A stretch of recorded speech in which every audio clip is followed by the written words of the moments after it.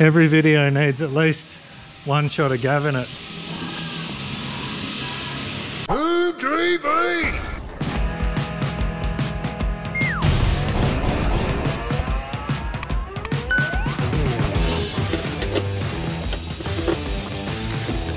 So Perry's been working his little fingers off trying to get this wiring loom, and he's yelling and abusing it now. Nice wiring loom. There's a lot of stuff in here at the moment, but we've got the fuel system in. It's a basic fuel system using the factory fuel lines. Got a 6-litre Holden fuel filter there, the Mark's 4 drive regulator, which works with the deadhead system here. Which, for all those people who don't know what a deadhead system is, it's a rail that has one inlet, not an inlet and an outlet with a circulating system. A lot of cars goes in one end, comes out the other end with a regulator there, then goes back to the tank. This one has one in from the tank through the filter, goes to the regulator, sends a set pressure off to the engine here, to the rail, and then feeds the rest back to the tank.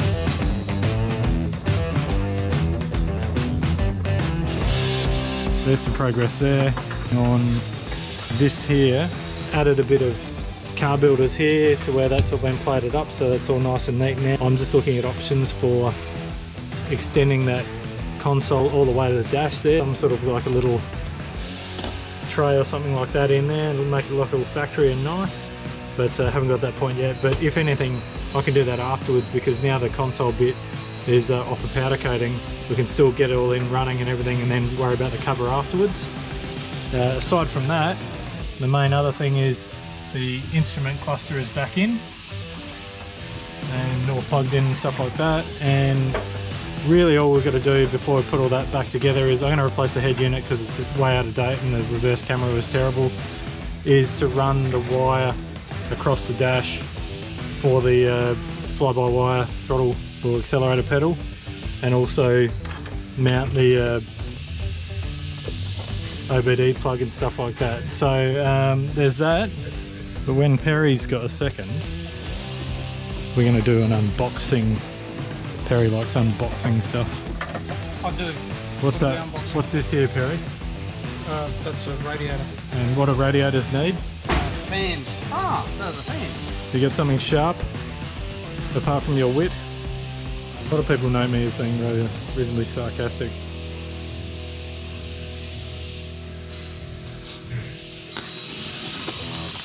What do we got? What do we got?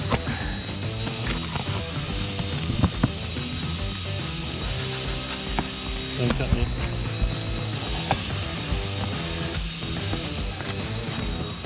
Cardboard. We've got a box of cardboard. Oh, look. Transmission oil cooler from our friends at Davies Craig. Thank you, John and Alex and the team there. So this one here is for the power steering, which is going to be running power steering, and also the Mark's 4 drive hydraulic brake booster. So we're going to add a cooler to that. This one here is for the 6L80 trans with a fan on it. Very cool. No pun intended. Pun intended. Couple of fan switches, and then two of the big high performance fans there, and the 14-inch ones. So, all going to plan, these two fans are going to fit into the shroud that I have.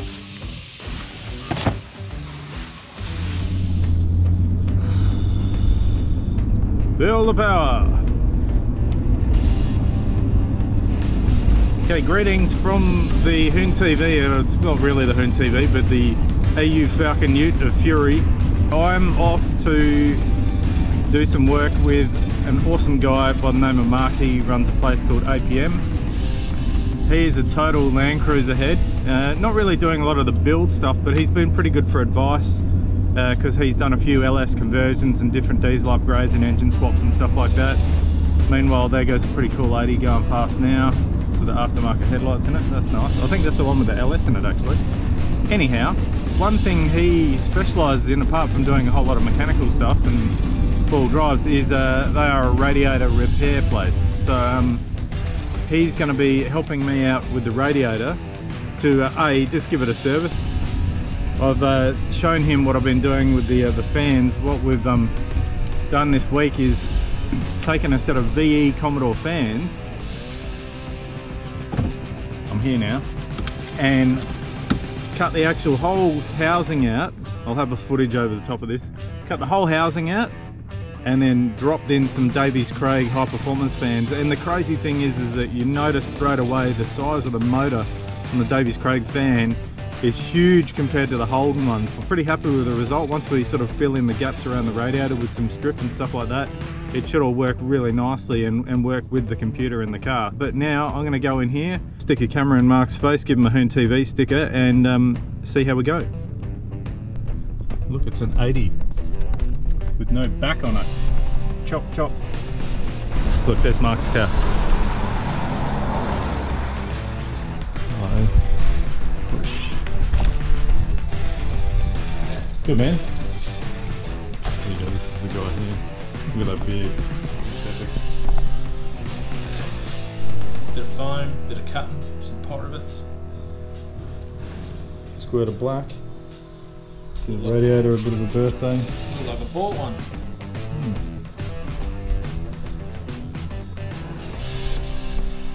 Yeah, show us your model. Grab that, I want to have a look at it. This is for when mine's broken and off the road, I can play with this one. It's been sitting there for a while. Look at the flex in it. It's a bit dirty, man. Terrible. That's how I look after my car too. Need to leave it out in the rain. It's quite cool because there's this one here, and then there's a white 80 behind it on the hoist. And then there's your monster out there. 80 series mad. We're an 80 series family, mate. Nothing wrong with that. I'm here at APM to do the radiator, or film the radiator getting done. But priorities come first, and that is coffee. Where is he? Where is he? There he is. Marky! How are you, buddy? Good to see ya. Sights and sounds of Lonsdale, mate. What's going on here? Look at that. Ew! Look at the fats on that. Pro 67. Big tyres on that mother. Love your work, Mark. Look at that, steaming hot. Oh, you need a coffee, mate. Desperate need for a Monday, mate.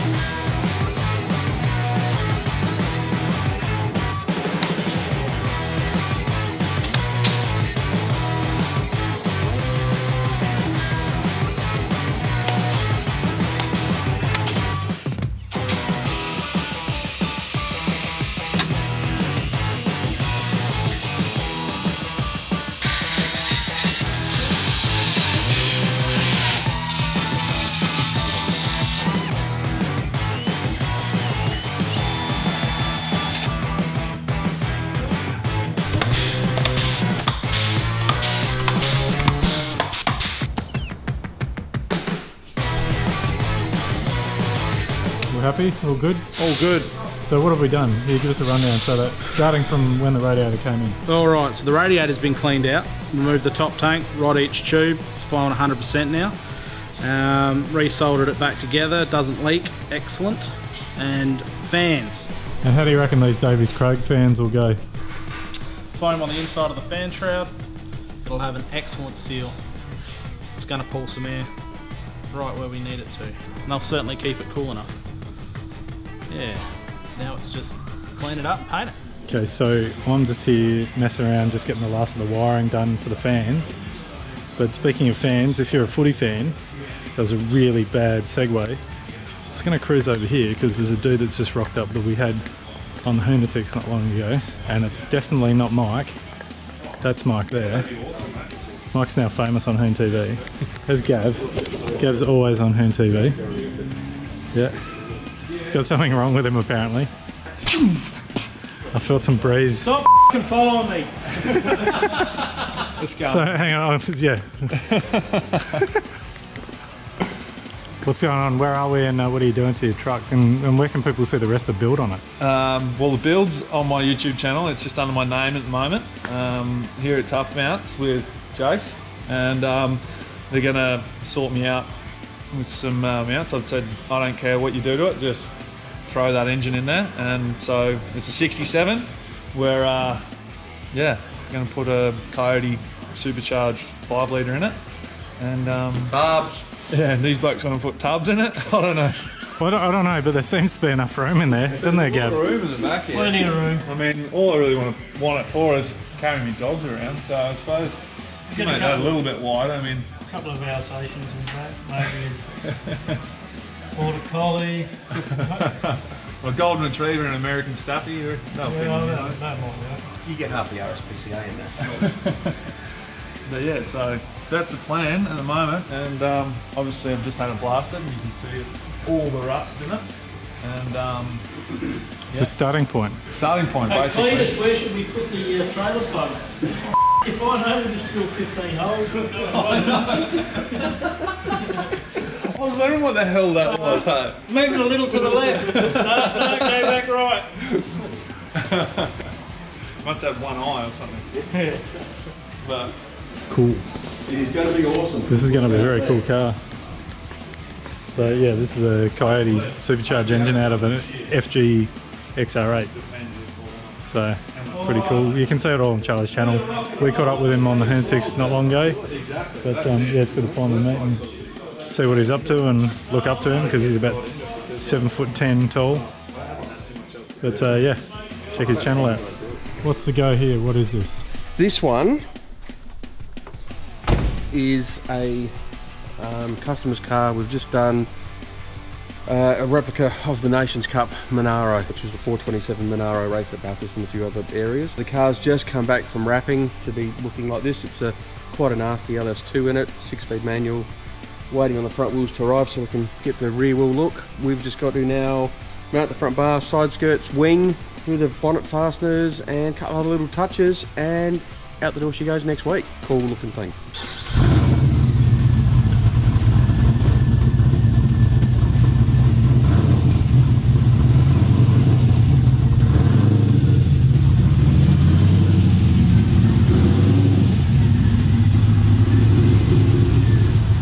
Meanwhile, if you're wondering what was happening with this, we did do some video on this on HoonTV before, and there's a little bit of a pause on it just because the car was off getting a whole ton of work done to it.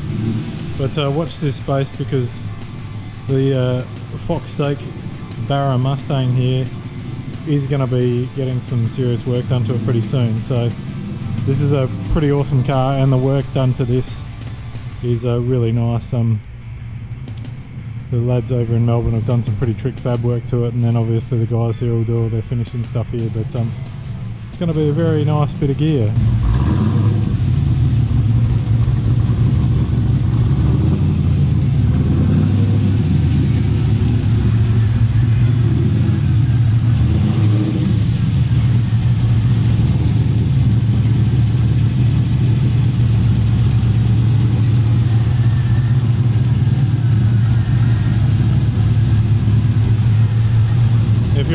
the front bumper's a different colour yellow is because that's not the bumper that's staying on it. So it's got the race car bumper to go on it, which matches, and these are the side skirts next to a very special race car that we'll talk to you about later. Actually, there's lots of cool stuff happening at Tuff Mounts at the moment. There is lots of cool stuff actually, isn't there? I've got that in the video a bit earlier. Which? Oh, that one. That. And over on the hoist there, quickly show us that, 30 seconds. No, not that hoist, that hoist. One on the ground with a wing on it. That one? One with a wing on it. Wing. Oh, fly away. Wing, yeah. Wing.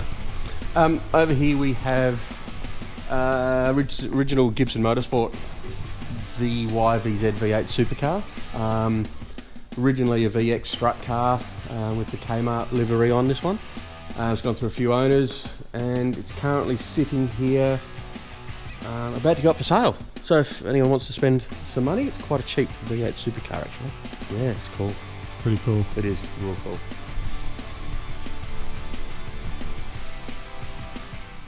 So it's Friday afternoon, just showing you a bunch of other stuff, but the main reason I'm doing this video is because of the Landcruiser.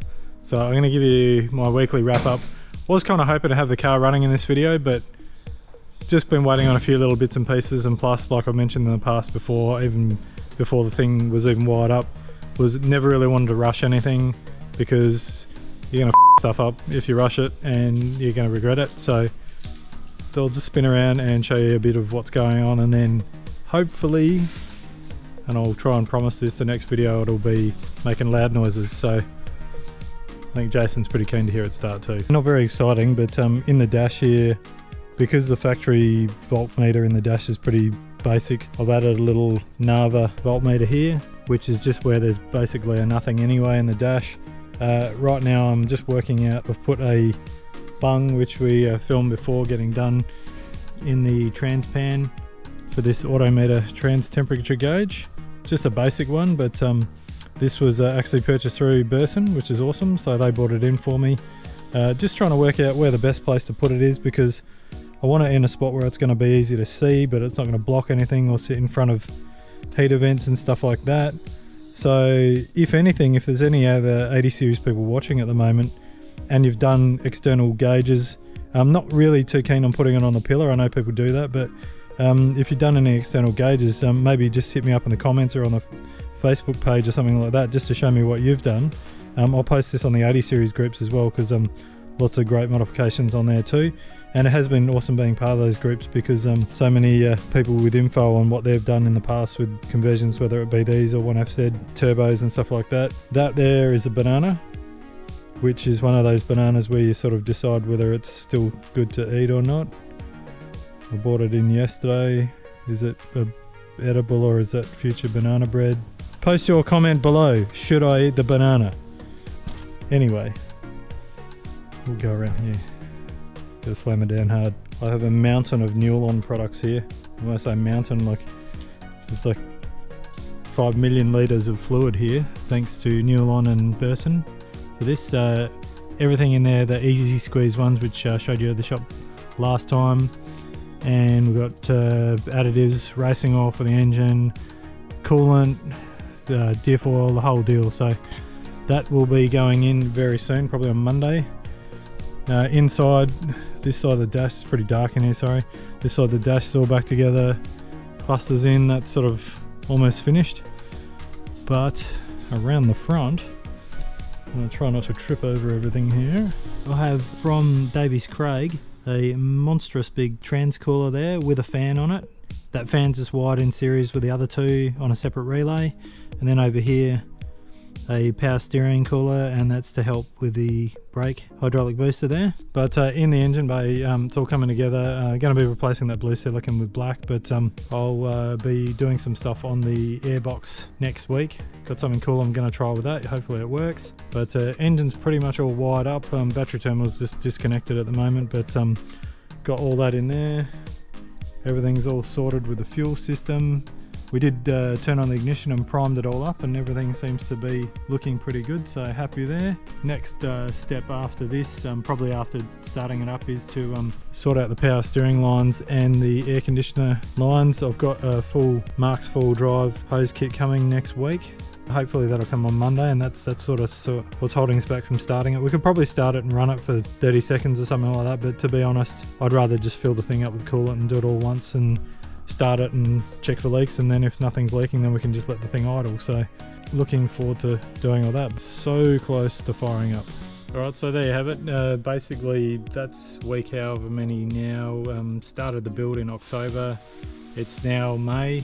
So for a full car build, without sort of going full underside and everything like that, it's come together pretty quickly. I've been pretty lucky to have some excellent people helping out with the build so far, and yeah, it wouldn't happen without them, and also definitely wouldn't happen without Burst and all the other awesome sponsors as well. So it's a really rewarding thing building a car, and fun doing it as well, and you should do it yourself.